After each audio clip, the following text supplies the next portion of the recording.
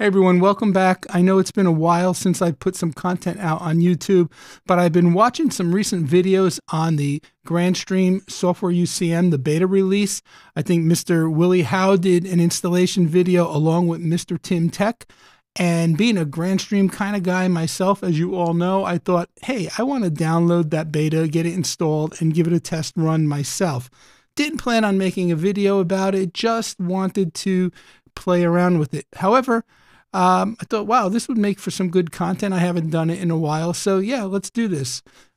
Real quick, if you're wondering what this strap going down my shoulder is, it's housing a 2.5-pound sleeping Chihuahua who wanted to come up and help edit with the video, but then decided to go to sleep. So anyway, let's get on with it. So I'm not going to show you how to do the installation process. Willie and Tim did great extensive videos on that process, and if you'd like to see the installation itself, then I'll link to both their videos up above and also down in the video description. What I'd like to do is try to get a couple of these phones here configured and see if we can get some extension to extension local calling happening. So what I have here is an old Sangoma S300 phone. It was my first desk phone that I got when I was playing with free PBX several years back. And I have to say, ever since turning over to Grandstream UCM, I have not looked back.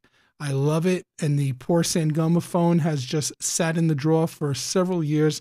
In fact, it's all full of dust, as you could probably see there. Then the other phone I have is a Grandstream, very slim GHP 611W. It's an hotel phone that Grandstream sent me. And by the way, I want to thank Brian over at Grandstream. Even though I took a little hiatus from YouTube, he's been keeping me in the loop with the latest products and sent me the invitation to test the SoftwareUCM in its beta stage. So thank you very much, Brian. I appreciate that. In fact, if you guys stick around to the end of this video, I'll share with you how you could potentially download the beta and play with it and participate in the process yourself if you feel so inclined. Anyway, that said, I just want to get these phones set up. So let's switch over to the computer screen now.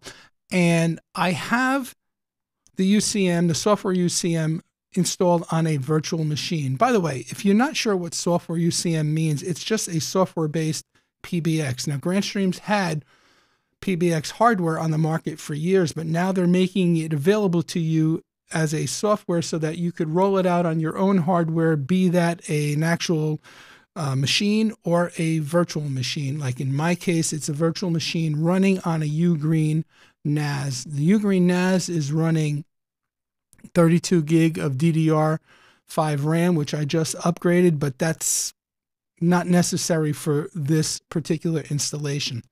Okay, so let's go into the virtual machine manager. I won't show you the installation, like I said, but I will at least show you the specs that I gave the virtual machine. So if we come down to settings, you can see that I gave the resources CPU of 2 cores, memory 4 gig, disk space 30 gig, and then I just bridged the network connection. So that's it, pretty straightforward according to Grandstream's documentations, which I'll leave a link to that down in the video description as well.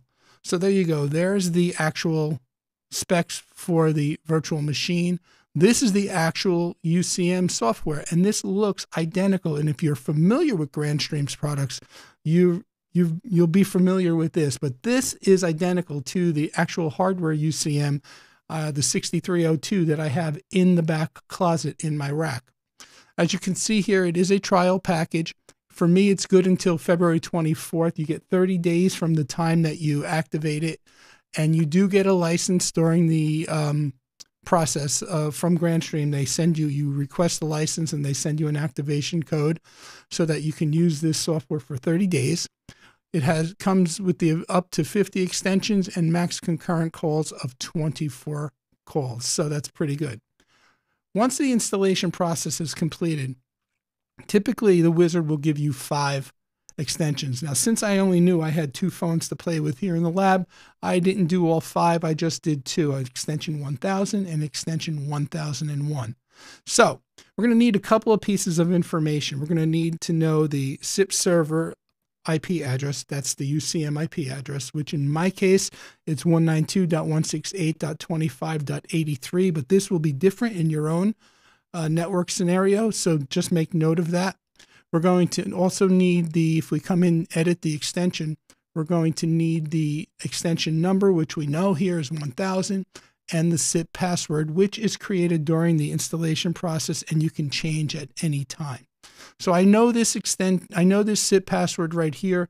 In fact, I made it the same for both extensions so that it would just make it easy for this lab demonstration.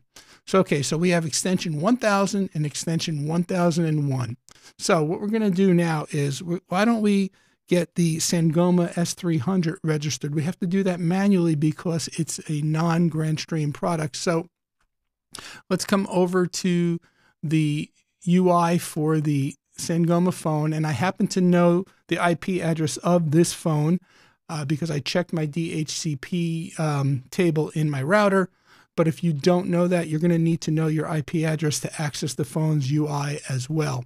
So let's get signed in to the Sangoma phone. Okay, there we go. We're going to come up to account. We're going to come to basic. And again, this will be similar but different on every vendor's phone. And you'll see that when we get into the GHP 611 as well. So again, the first piece of information we need is the SIP server. That's the IP address of the UCM. So in my case, again, it's 192.168.25.83. We're going to come down to the SIP user ID, which is the extension number, so 1000. The authenticate ID is the same. You can use 1000, and then under authenticate password, that's where we're going to put in that SIP password.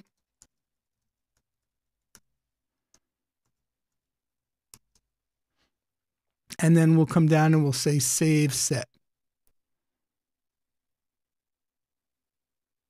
And as you can see up here, we have an account status of registered. So if I jump back to the UCM software now, I should see that the extension 1000 is in fact registered. It's got a green idle status. So we're good to go there. Now, I'm going to register the GHP 611W the same way manually by using the phone's actual web UI. I should be able to do it by coming to device management, 0 config, and it should, the GHP, because it's a Grandstream phone, should be showing up here. I also did ahead of time download the template for this model, and then came over to model templates and added the template for the GHP 611W, and it still didn't show up. When I did an auto discover, it did not show up. When I added it manually, it wouldn't let me configure it, and I'm not sure why. If anybody's out there, Willie, if you see this video, or if someone from Grandstream sees this video and you are encountering the same thing, let me know. Maybe it's a bug and it is beta software, but in any event, we can go ahead and go the old-fashioned way and register this phone using its own UI. So let's go to the GHP 611W page. We'll get signed in.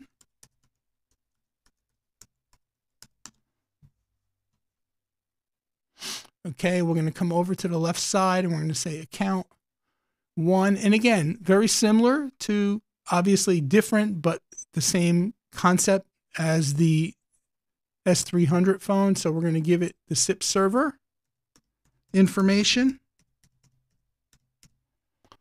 And then we'll come down to SIP user ID, which is the extension number. So this one will be 1001. The authentication ID will be the same, 1001. And then we're going to put in the password, the SIP password.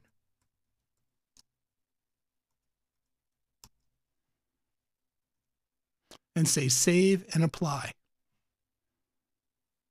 And it says applied and saved. So let's make the account active. We'll save and apply again. That's an important step.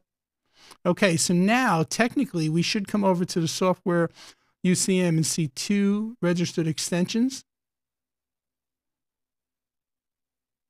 And there we go. Okay, so we have an idle status for both extension 1000, which is the S300, and extension 1001, which is the GHP 611.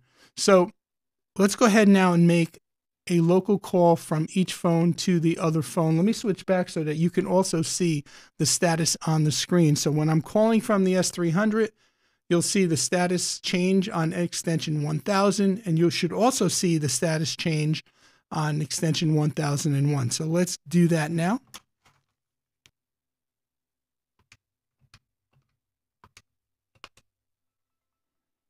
Okay. So if you could see, I don't know if you could hear the GHP 611 is ringing, but if you look at the screen, you could see the S300 is in use and the GHP 611 is ringing. So we're good to go there. Let's just make sure we have audio. Hello, hello. And we do have audio, so yay, that's good.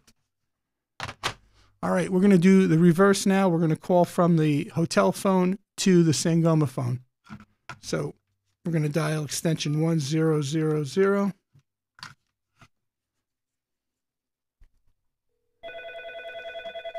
You could definitely hear the Sangoma phone ringing, and you could see on the screen the status has changed. And do we have audio? Hello? Hello? And we have audio.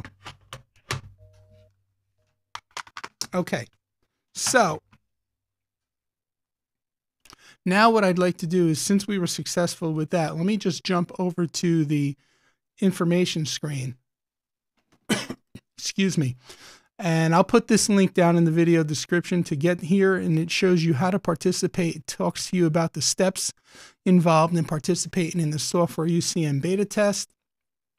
There's also a link, if you click here, well, scroll down the page, to all the documentation that will help you. And again, I will link out to Willie's video and Mr. Tim Tech's video in case you want help with the installation process. And obviously I went through the installation, so if you have any questions, if you're you watch this video and you decide you want to go ahead and give it a whirl, and you have any questions on the installation process, you could always drop those in the comments as well. I'd be happy to answer them if I can. So there you go.